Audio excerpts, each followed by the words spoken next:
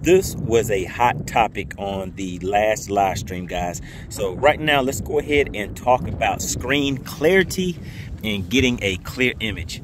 As a lot of you guys know, it is the season where the pollen is out, depending on what part of the country you are in. So I just recently cleaned the screen off, and I'm not sure if you guys will be able to see it. I'm just trying to get it at a different angle. Maybe you guys can see that, but I just cleaned the screen off, and there's pollen all around the screen. And actually, let me just wipe it again, just kind of clear off the bottom part of the screen, and maybe you can see the difference up here at the top area. There's pollen still on there, and where I just wiped, it's clean now, but I can see pollen getting right back on there as I am recording this video. And basically what that means is if you look up here, you will see all of this kind of noise interference. That's what a lot of guys are complaining about right now. But guys, that is going to have a lot to do with the pollen and everything that is out right now. The other issue that some of the guys have been mentioning is on these bright sunny days. Take a look up there, guys. It is shining bright out here today. So you can get some type of glare that kind of comes off of the water. And sometimes it can affect that that quality that you're seeing on your screen as far as that interference up there. So what I did is I just took the time to adjust some of the settings on here. Let me just go into the menu settings right here so you guys can take a look at the settings that I currently have. And one of the main things that I was doing is taking the time and going through here, just adjusting these settings to what I felt was best for me.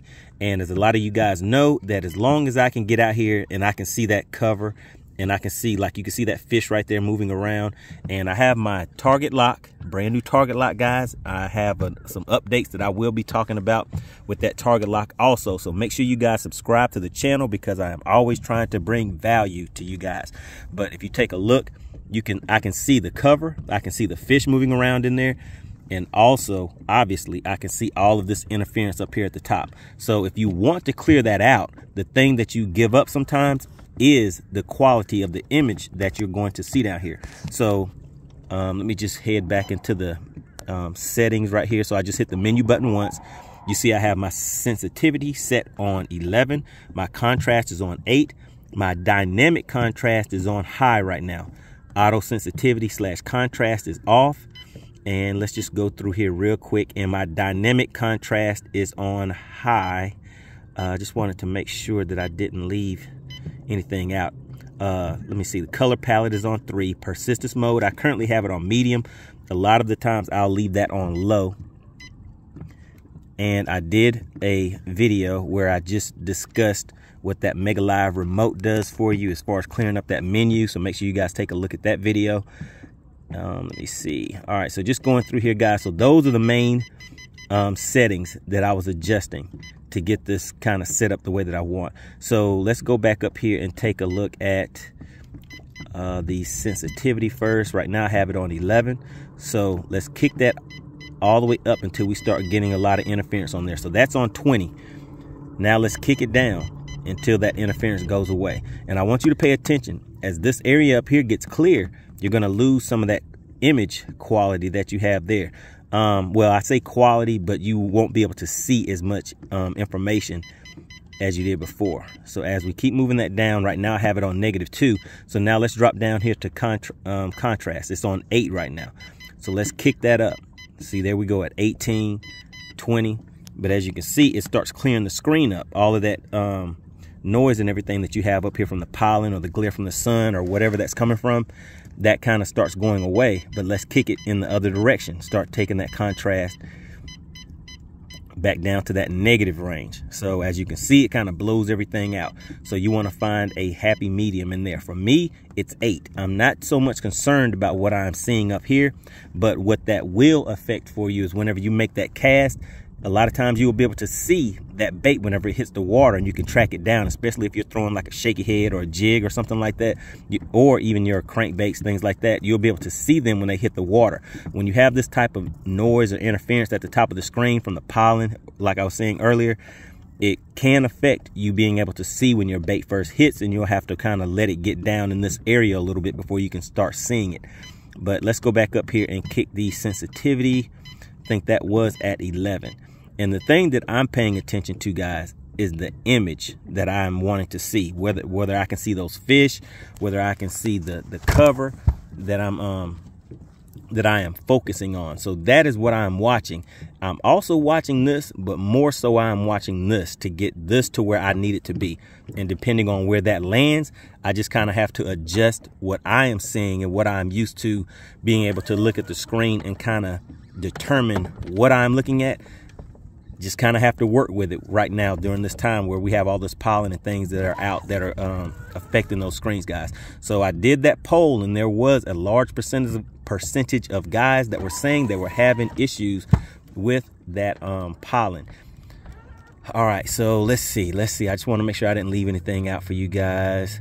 So we took a look at the sensitivity, the contrast. Oh, the other thing, let's go ahead and turn this auto sensitivity / contrast. Let's turn that on. And now let's go down here and adjust some of these settings again. Let's go to our sensitivity first. So we had that on 16. I think we had it on 11 before. So there we go, what that looks like at 11. And let's drop down to the contrast. I had it on 8. It's currently on 9. So you can kind of play with that a little bit too. After you make that adjustment, then you want to go back into your sensitivity and your contrast and make some adjustments again just to see where it falls at. And again, these settings are for me for today. If you're on a different lake, which you are going to be a different part of the lake, or there may not be as much interference, as much pollen, or whatever is going on currently, then your settings will probably be different from mine. So all this is doing is giving you some ideas of some things that you can go in here to adjust to get that better quality of an image on the screen. All right, so let's see, what do we adjust? The auto contrast, so the contrast, we have that on 6 right now. Dynamic contrast, that's currently on high. So let me change that to low. So take a look at that. Now, if you put that on low, that will allow you to go back up here and again, make some changes on your contrast.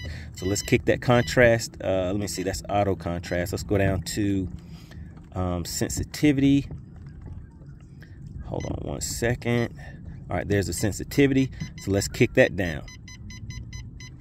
So it's a few different things that you can do to kind of get those settings changed up and get the screen, depending on, see, take a look at that, guys. Now all of the interference is gone, but look at that quality of the image that you have. So you have to kind of find that happy medium. So I went back up to sensitivity. Let's kick that back up and see what happens there. So you can see it starts coming back in. The interference is not quite as much. So the thing is, guys, you have to spend some time really getting in here. And if you want that quality image, if that is one of the main things that you want, it is going to take some work to get out here, especially with the pollen and everything. I want to keep reiterating that, guys. That pollen and stuff is playing a role in this interference and everything that you have up here. So for some people, it's more of a concern than others. Other guys like me, we're more concerned about where those fish at, where's that cover, can I see the structure, and then we're ready to roll. And again, I'm taking a look at the screen. I can see all of that pollen building right back up on the screen. So if it's getting that much on my screen, just imagine how much is out there on the water throughout the day. And actually, whenever I'm looking down here, you can barely even see the pollen whenever you're looking out at the water itself. But these electronics, it is definitely picking it up. All right, so let me just put my settings back to where I had them. Let's see, so I had my dynamic contrast. I think I had that on high. Sensitivity, that was on 11. Contrast was on 8. Put that on 8. And let's see, I think that was off. I think that's how I had it, guys. All right, but yeah, so let me get back out here and finish messing around with these settings. There's a fish right there moving around. But yeah, just out here getting some more footage for you guys with this new target lock system that I put on here.